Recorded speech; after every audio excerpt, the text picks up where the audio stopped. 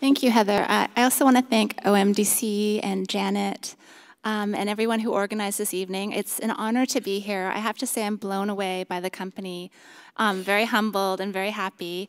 I'd also like to say a thank you to the jurors for their kind reading of Bird's Art Life. So I'm going to read a short excerpt from later in the book. And throughout the book, my bird guide is referred to as the musician, and he's actually a local musician by the name of Jack Breakfast. The musician felt far, far away, walking slightly ahead of me or beside me, but not with me. He had never in the months we had spent together ever made me feel uninvited. But now as I walked in his shadow, quietly following, watching his head dip with each step, as if tracing the rhythm of some private thought or song, I felt like a lousy tag-along. A few days earlier, he had told me he thought he might be losing interest in birds. I dismissed it as a bad mood, the symptom of a slow season, but now I was wondering if he really meant it. His enthusiasm had made me believe in the city's wrecks and barrens. He had added a shine to the dull wastelands and added magic to shores clotted with ugly condo towers and building cranes. And now that he was elsewhere, I felt the city lose its gleam.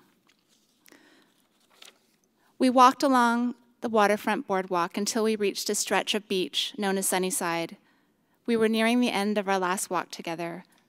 And then suddenly, the musician was making his way towards the lake. He was beelining for the concrete break walls, and I hurried to catch up. There were a few trumpeter swans on the beach, but the musician ignored them and kept walking towards an odd crow-sized silhouette in the distance.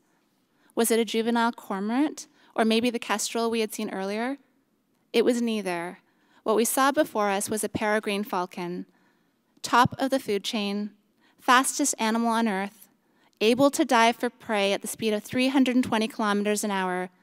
There it was, a bird that had been nearly obliterated by the effects of pesticides, a bird that had made an incredible comeback thanks to the restoration efforts of many people, a bird that generally preferred to perch up high, was perched at eye level on the breakwall.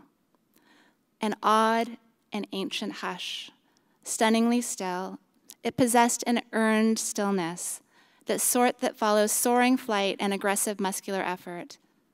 I raised my binoculars and gazed at its slate blue back and the barred feathers of its chest. What I felt most was its self-containment, an aura of separation and indifference. I lowered my binoculars and noticed that the musician was no longer standing beside me. My guide, who I believed to have been swallowed up by other realms, whose bird love had allegedly faded, had waded into the freezing cold, murky water, and there he stood, in a lake that was gradually being restored through recovery efforts, feet sloshing crazily in his leather shoes. I felt my eyes get tingly and hot as I watched him move ardently toward the bird. Thank you.